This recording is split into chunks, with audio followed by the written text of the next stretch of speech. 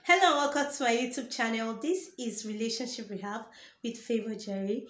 This video will be talking about how to have a healthy relationship. If you're seeing my face for the first time, where have you been? Anyway, you're welcome. Subscribe before you leave. Also hit the notification bell so you could get notified whenever I drop a new video. If you're a returning subscriber, thank you for coming over and over again. I'm really very grateful. The importance of a healthy relationship cannot be overemphasized. It is important to be in a healthy relationship. Toxic relationship is not a thing to be in as much as there are lots of toxic relationships in our society today, there are also healthy relationships, and having a healthy relationship is possible. Being in a healthy relationship is possible. You both can make it work. One very important thing to understand when talking about relationship is the fact that no relationship is perfect. And at the point you are, it is necessary to work it out. So the very first thing I'll be talking about in how to have a healthy relationship is that you have to be a healthy person and a whole person. If you're a whole person, meeting a whole person, the relationship is much more easier, right? So it is important to work on yourself to be a whole person. Do an appraisal of your mind always to ensure you are a whole person. A whole person won't hurt others. A healthy person won't hurt others with their words, won't hurt others with their expressions, won't hurt others with their actions and all of that. So ensure you are a whole person to be able to build a whole relationship and a healthy relationship. The second point here is that you should be open to accepting your partner for who they are.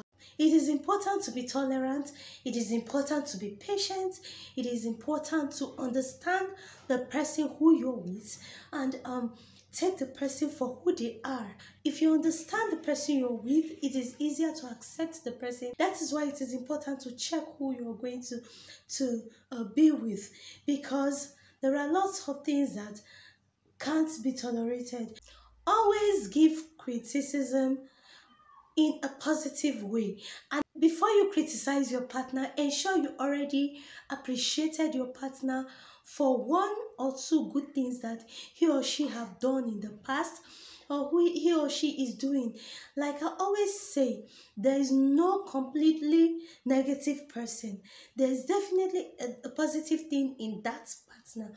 So before you correct your partner or criticize your partner for the negative thing he or she does, ensure you criticize him or her for the positive things that he or her have done in the past or is doing, or that wonderful attribute of him or her that you so love. Tell the person about it. Hit the nail on it, or the person's positivity again and again before you present the negative.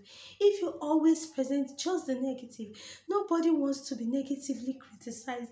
In as much as they know that what they are doing is wrong, it could be that they've tried changing and they can't change on their own. They could need your help in one way or the other.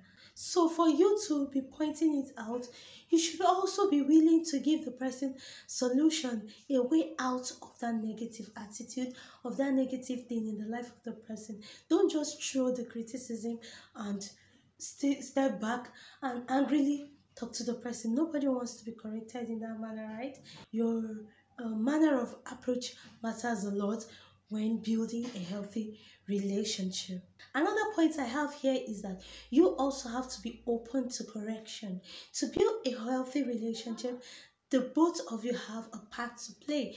So now you cannot say you are a perfect person. There's no perfect person out there. You aren't perfect. So be willing to take correction.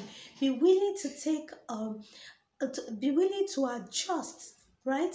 Be willing to be flexible. The next point I have here is that it is important to love, to care, and to adore. Everyone loves praises and everyone wants to be appreciated for the positive things they do and for the positive thing that they are. Ensure you love Show your partner a lot of love. Don't feel that you aren't being loved, and so you try to put back in giving out your love too. To have a healthy relationship, you can't take love out of it. Yeah, you can't take love and care out of it.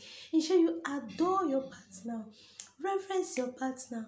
It's not a big deal to do. So to have a healthy relationship, you have to incorporate that into your relationship. Another point I have here is that you have to build a healthy communication skill, build a good communication skill. I know you know the various communication skills like listening to your partner, talking to your partner, be open with your partner, and all of that. I bet you, if you follow this point of mine, you will soon see how beautiful, how wholesome, and how healthy your relationship will turn out to be. Thank you so much for watching this video to the very end. Hope you got a thing or two. Sorry about my voice. I hope, regardless, you were able to gain something from this video. Ensure you click the like button, drop a comment before you leave, and subscribe if you haven't already. Click the notification bell also so you could be notified whenever I drop a new video. Thank you so much for watching, and God bless you. Until my next video, goodbye for now.